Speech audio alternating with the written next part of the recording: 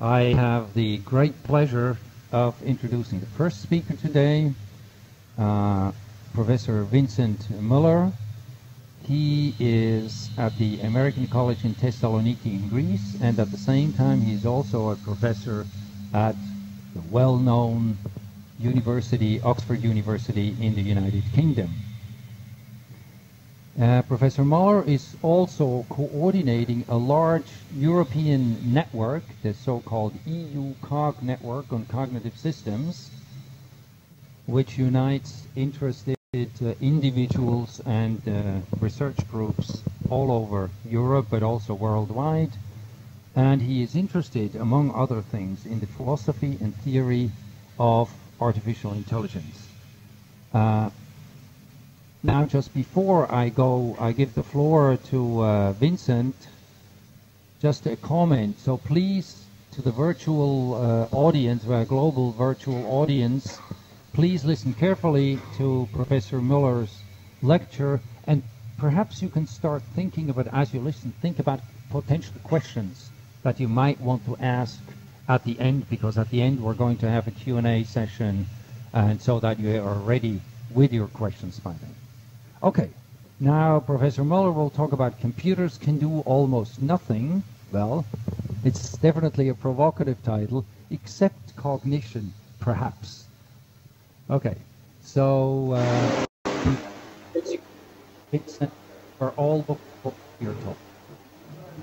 Okay, thank you, Rolf, for that introduction. I'm talking from my office, so I'm not sure the connection is particularly good, but I think it's okay in terms of sound. The talk, as you can see, the guy in the back, this is the guy who's basically giving the talk, Plato. So I'm in a philosophy department, so the style of the whole thing is a bit different from the stuff that you're used to, I suppose. Can you see my slides? The blue thing there? Yes, you can see your slides. Great. Okay, excellent. So I'll start with that. So the idea is that I talk a little bit about a fairly basic notion, that is the notion of computation, which is important in cognitive science and in AI. Obviously, in the kind of AI and robotics that Rolf is talking about quite a lot, it has a lot less importance than in traditional approaches. And the question is exactly what is computation and what kind of role should it play in our efforts. So here's a quick overview. I'll talk a little bit about the classical picture, which is something Rolf already mentioned in the previous lectures. And then I'll look at one alternative picture that we haven't talked about in these lectures at all, I think, namely the computational brain as opposed to the behavior. I'll try to analyze that a little bit. What does computational mean? What is digital computation? What are the causal powers? That is, what can a quantum-computer do? I talk about the notion of realization, different realizations, and then I come to a conclusion. That's conclusion one, but I've been thinking about this, and so I think probably I should change my conclusion or add another one, so I have conclusion two. And if we have time, then we'll talk about the objections also. Okay, so here's the classical picture. The classical view, which is basically the fundamental view for cognitive science and artificial intelligence at their founding periods, so in the 40s and 50s, is what's now called the computation representational theory of the mind, or computationalism. That is, that the human mind is a functional computational mechanism that operates on representations. The functional bit is something that Rolf talked about earlier. So it's important because it indicates that what you have to look at in the case of something that has mental states, so it believes something or it plans something and so on, is the function that certain components of that play in the particular system and not how they're made. So this gets you away from the idea that if you wanted to make an artificial intelligence system, you will actually have to make neurons necessarily. And then, of course, there is the idea that this works over representations of the world. So often these are language-like. And this produces the problem how these representations are actually generated, and that's the next bit there. There are various theories on how that works biologically or through information theoretical processes. There's a whole theoretical discussion about that. As I already said, the motivation for this view is functionalism, in specifically what's known as machine functionalism. Here's one of the first proponents of that view, and now a critic characterizing it. So there's a quote from Paul Churchill, says, "What unites them, namely the cognitive creatures, is that they're all computing the same or some part of the same abstract sensory input, prior state, to motor output, subsequent state function." Notice how different that is from what Rolf just talked about in these robots, right? They don't seem to be computing a function of that sort, but that was the classical approach in cognitive science and artificial intelligence.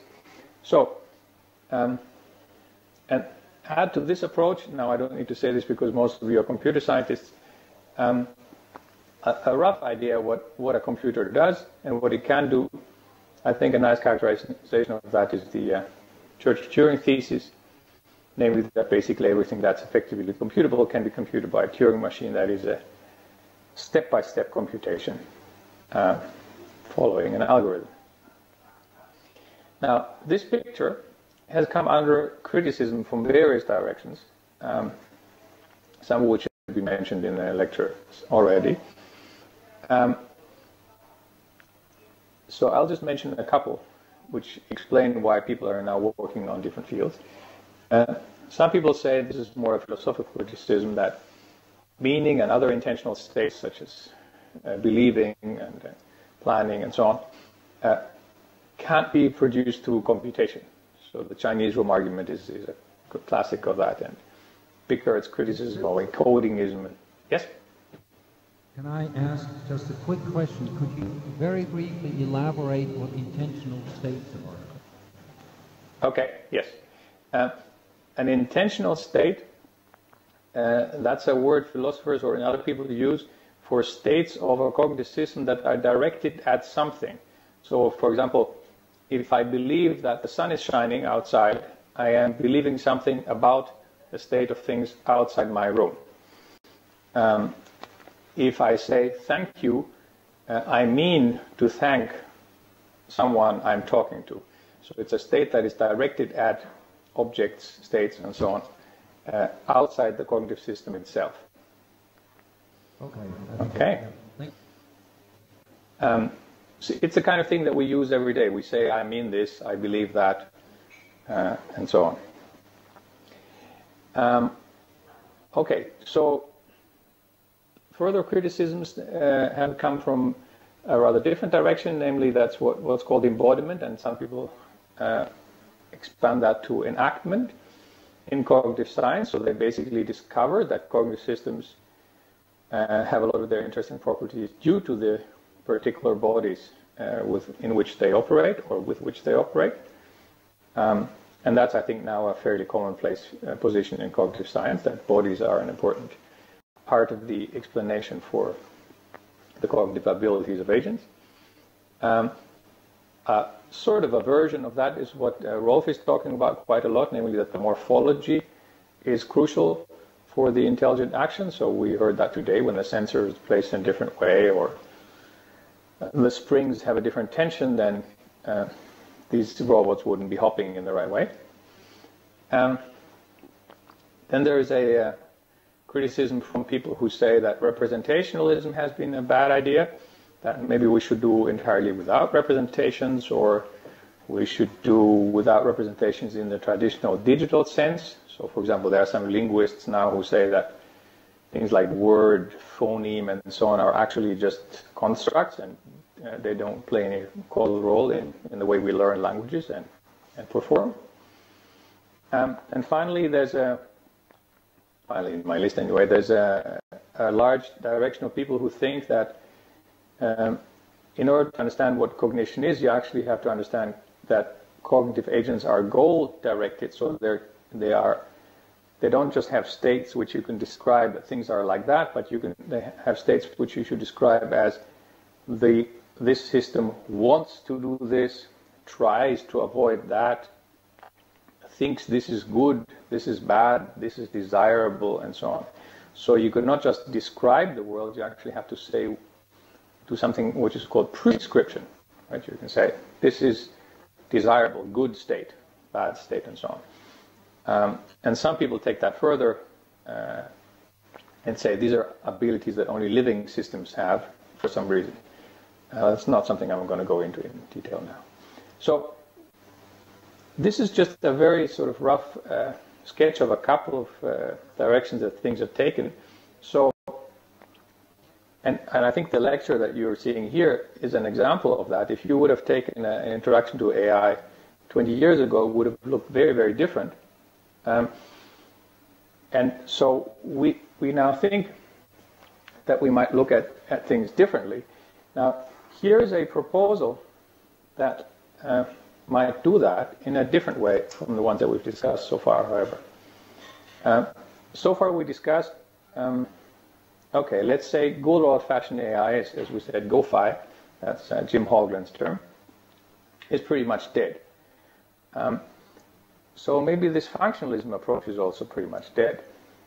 But some people have said, okay, why shouldn't we just take the whole thing a little bit further down, so to speak, at more basic level? So why shouldn't we talk about functions and computation, not on the level of psychological descriptions, but on the level of neurological descriptions? And if we could do that, then maybe we could reproduce this in different hardware. So we could actually explain how the brain works and then reproduce the brain in different hardware and have another brain that does that job. This is quite a popular discussion at the moment. At the bottom there I have a couple of references. The first one is the paper by Anders Sandberg, one of my colleagues at Oxford. And the paper is in the on the Shanghai lecture site, so you can download it if you want. There is, of course, Henry Markram's Human Brain Project. I shouldn't mention that in Rolf's presence, but that's a similar idea. We should try to look at how the brain works and reproduce it. Ray Kurzweil, the notorious futurist, is having a new book coming out soon on that very project. So I want to look at this idea. Is it possible to reproduce the brain on a different computer, and what would the result be? One popular way of putting that, by the way, is to say whether we could be uploaded in some way. So some people actually think we could just take people's brains, upload them on different hardware, and then we could, live forever. Slightly more down to earth. Here is a classic view from someone who's co-founded this field, but from a neuroscience perspective. That's Christoph Koch's book, Biophysics of Computation. And he says characteristically in the beginning of the book that the brain computes. And this is accepted as a truism by the majority of neuroscientists engaged in discovering the principles employed in the design and operation of the nervous system. And the truism is that you have incoming data, there's some kind of encoding, there is computational operations, and then there's some kind of control of output. Notice that he says that's accepted as a truism. So he thinks that this is really not something worth discussing much. What he's discussing in the rest of the book is how it works, and how the different cells do their job, and how the cells clusters do their job, and so on. So what I want to discuss, I'll skip the next quotation. What I want to discuss is the thing in blue then at the end. If we would then understand how this works, which is still something that we need to work on, and reproduce it on a different machine, different Turing machine, on a different digital computer, would it produce intelligence? So maybe we shouldn't be struggling with all this AI and cognitive science, but just, take the intelligence system that we have and reproduce it in a computer.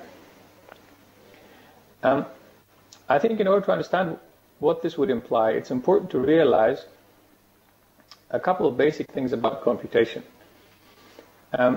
If you have a computer of some sort, like the laptop in front of me, or maybe the thing in my skull, if that is a computer, there are at least three basic ways in which you can describe it.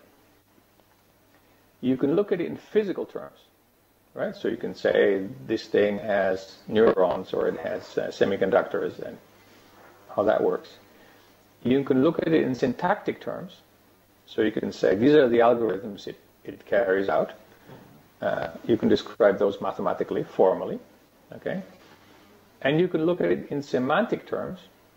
In other words, you can see what the meanings of these components are and say, oh, okay, now he's computing the distance between his hand and the glass so that he can grab it.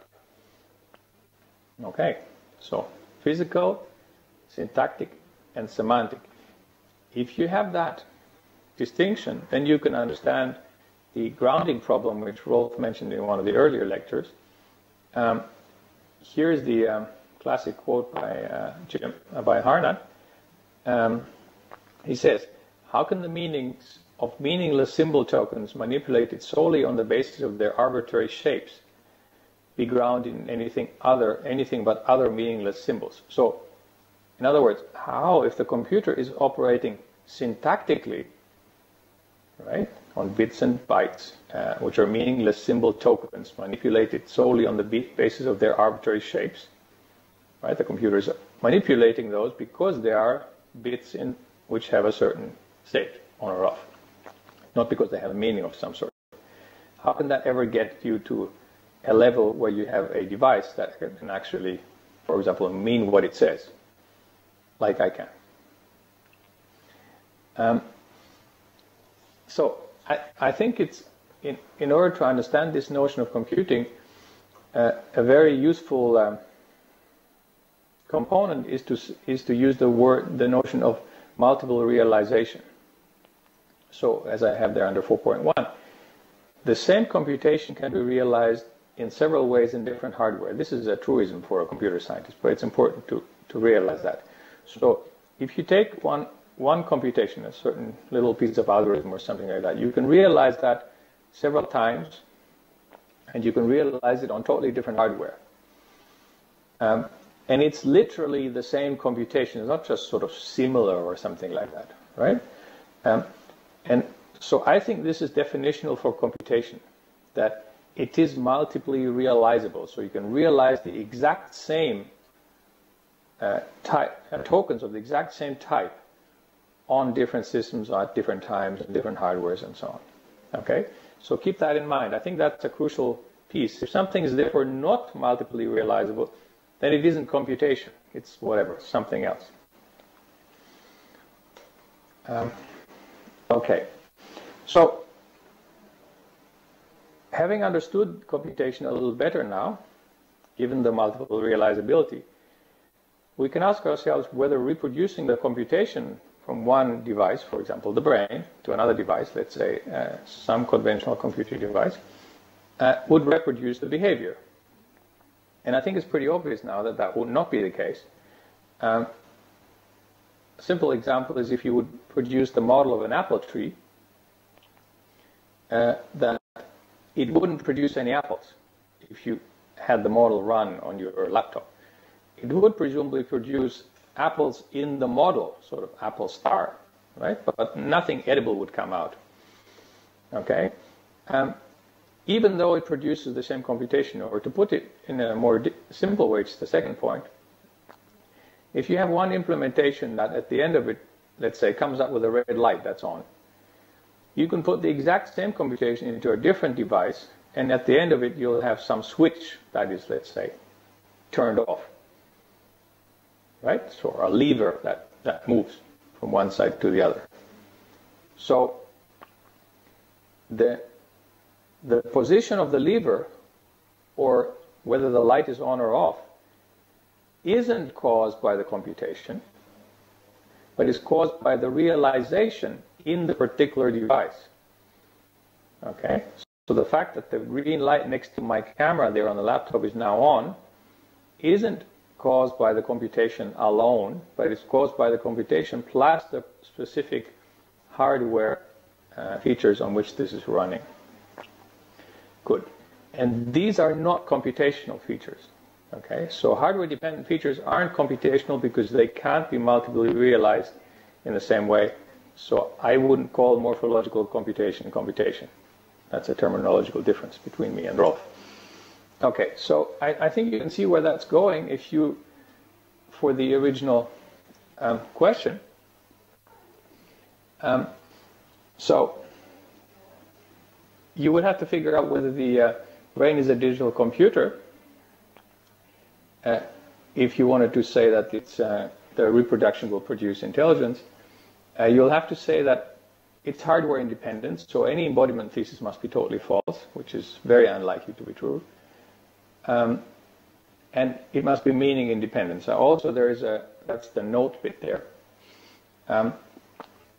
You must say that the brain is totally independent from the body, which is kind of difficult to say since the brain, of course, isn't a neatly separated device, but there is a central nervous system and then the entire nervous system, which is in all your body, and which is intimately intermingled with all that body. So this means, to summarize, the brain can only be reproduced on a different Turing machine if A, the brain is actually a digital computer, if you understand functionally correctly how it works, and for the causal powers that it has, only the syntactic level matters, not the hardware and no semantic features of it. As I say there in the parentheses, I think that looks hopeless. It might not be hopeless, but it looks hopeless to me. Okay.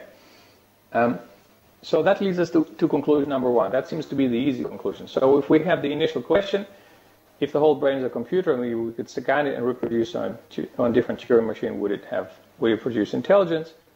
The answer is no. So, or to put it in the terms that Rolf introduced in lecture one, computation alone can't be the cause of intelligent behavior, of all this coping, achieving aims, learning, cooperation, producing culture, and so on. I think, by the way, that culture is more important than phylogenetic development. But anyway, that's a different detail. If you want, you can phrase what I just said in the form of a dilemma. So you can say, either the system is multiply realizable or it isn't. If it is multiply realizable, so for example it's computation, then only syntactic properties are maintained from one realization to another. And that's not enough. Right? If it is not multiply realizable, so like hardware features, for example, then we need a separate argument for the view that the two realizations share some kind of property, for example, that they're both intelligence or they both mean something, or so on. Okay, so this is the negative part. Now, it looks like I'm trying to say that computing has almost no power. So this is the first part of the title, if you want. So what about maybe cognition? Well, maybe one shouldn't be throwing out the baby with the bathwater. Maybe purely syntactic structures is exactly what's needed for cognition, or for what you call information processing. I'm not a great fan of that word because I think that information is even less clear than computation. But look at what people do. So, in the next lecture, we'll hear somebody talking about machine translation there, for games, data mining, search, manufacturing stuff, all the GoFi stuff, if you want to put it this way, actually works quite nicely. And they seem to be doing fine with just syntactic structures. And so are other people. So people who talk about the neural dynamics in the brain, like our colleague Gregor Scherner does, or people who talk about probabilistic approaches, which many people have been doing for a while, and Andy Clark has apparently come around to that kind of view. That seems to work just fine. Now, be careful though. Don't fall into the trap that you're using symbols that mean something to you, but not to the machine. So if the machine tells you something, like, game over, that doesn't mean anything to the machine. It means something to you, but to the machine it's just a syntactic structure. In the video that Scaramuzza showed in the previous class, and Sebastian Thrun's video doing this robot doing slam when he was trying to sort of orientate himself in this maze. We're tempted to say it's building a map. But it's not really building a map. It's building some kind of syntactic structure that allows us to build a map or to interpret it as a map. Right? So be really careful when you attribute these properties to a computer. It might not actually be what you think the properties are. They're only properties for me, but not properties for the device itself. However, these syntactic structures and processes are truly multiply realizable, so maybe they are the key to doing the interesting things that we want to do. The causal powers they have, however, and Rolf has illustrated this in his work very impressively in many occasions, depend on the specific realizations. Right? And very often you can do a lot without all these syntactic structures, even though you are, you could do a lot of that without the syntactic structures, but you can do a lot more interesting things with the syntactic structures. So maybe computation is actually useful for, on some level, that we might then call cognition, right? But this is somehow separate from intelligence then. Now, I have a couple of objections here. Maybe you can tell me, should I go and have a look at these, or should we just stop and have some conversations now? Rolf, what do you think? I think if you can just briefly summarize, maybe not going into too much detail, then I think it would be nice to see, to get a better flavor of the debate. I think it would be good to see these objections, to understand these objections. Okay, so I'll do that quickly then. All right. One objection is, well, that's all very nice, but really what we care about in the brain is obviously not the causal powers that it has in general. You can use a brain as a paperweight, or as Alan Turing said, it has the consistency of cold porridge, very British example. But what it really matters is that it's information processing. And so it's trivially a computer, and therefore trivially you can reproduce it on a different computer. I think that's wrong, because not all information processing is computational, or at least you assume that and you have to argue for it. So that's, I think, one important question here. What is information processing really doing?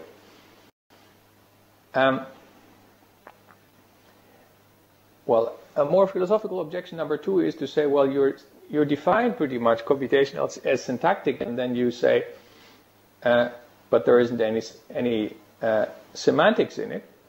Well, and I say, yeah, fine. If you want to define computation differently, lots of people have been doing this in classical cognitive science. You can do that, but then you have to explain how the semantics get into the game and how they actually explain the behavior of the device. And that's what I say, you're back at square one. That's what we've been trying to do that for the last 30 years.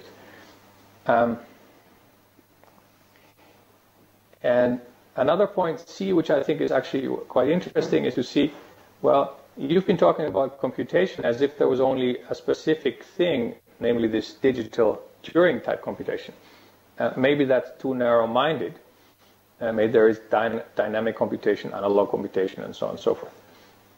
I think that's all true, but I haven't yet seen anybody produce a reasonable definition of computation which implies all of those, except when they use information processing, which is, as I say, even worse. So if you want to use that kind of thing, you want to tell me why these things are called computation and whether they have the property that you want, namely, are they multiply realizable, and do they generate the stuff that you want, for example, intelligence, and so on. And the last point, there are some people who work on brain-computer interfaces, and there are some people who work on neural replacement systems, so they actually replace a small component of the brain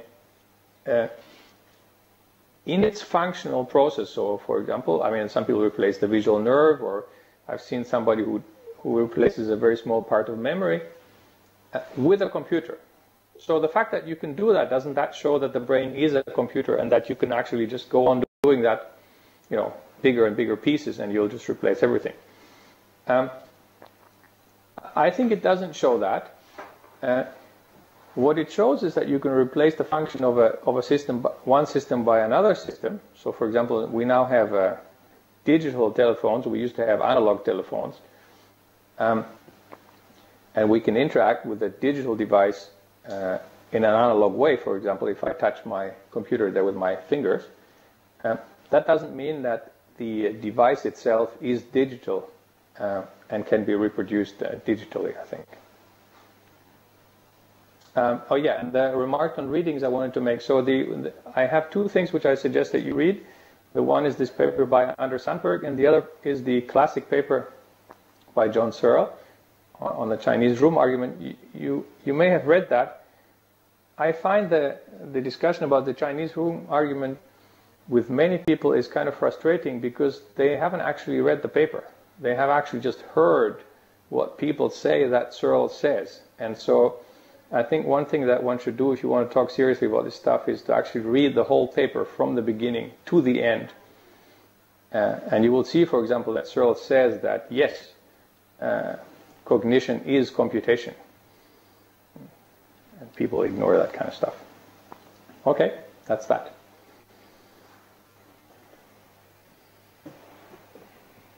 So, okay. I hand over to Rolf. Okay. Well, thanks very much, Vincent, for a provocative and highly informative lecture. Of course, there are many things that we can discuss, many questions that come to mind, but I would like to, before I give, my own opinion that you already know on what you were explaining, I would like to open the discussion to the global virtual lecture hall. So would anyone like to ask a question to Professor Müller? I think this is a unique opportunity. He's one of the real experts on, I think, cognitive systems, philosophy of cognitive systems, computation.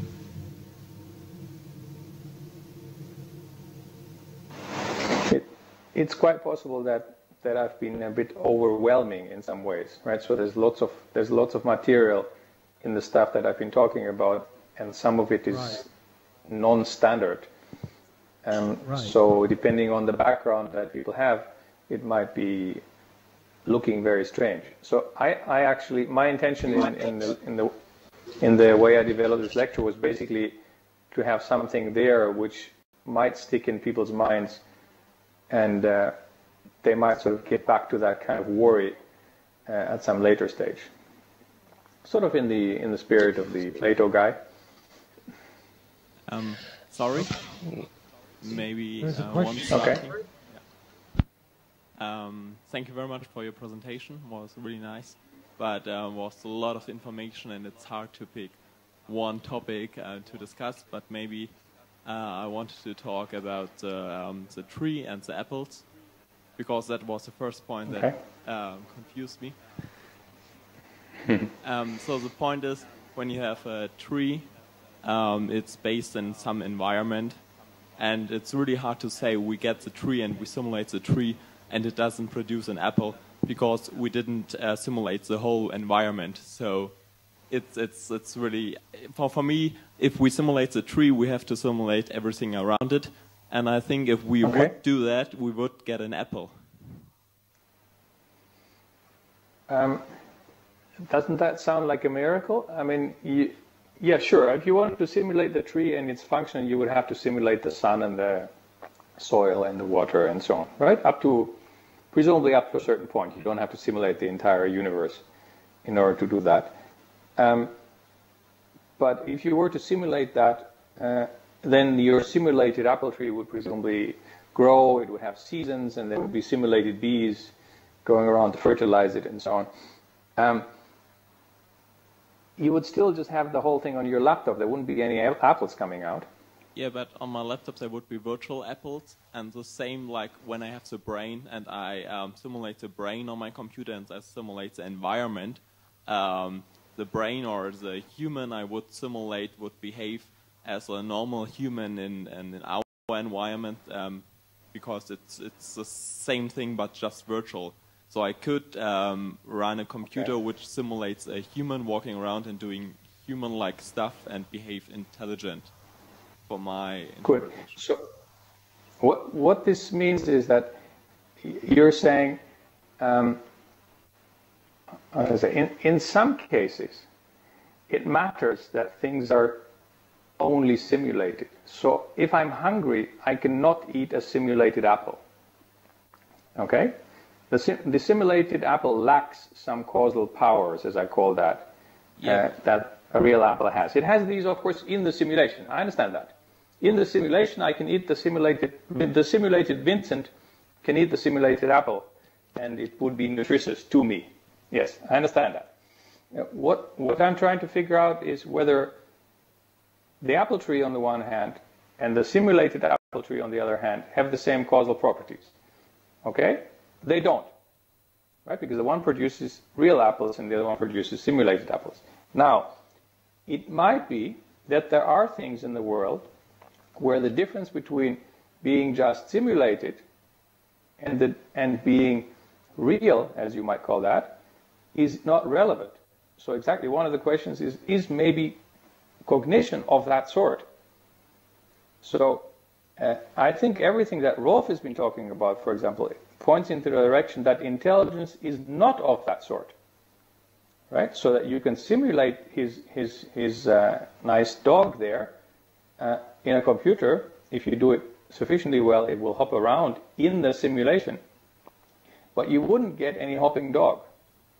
But if you would simulate a controller of sorts, then you would actually have a controller.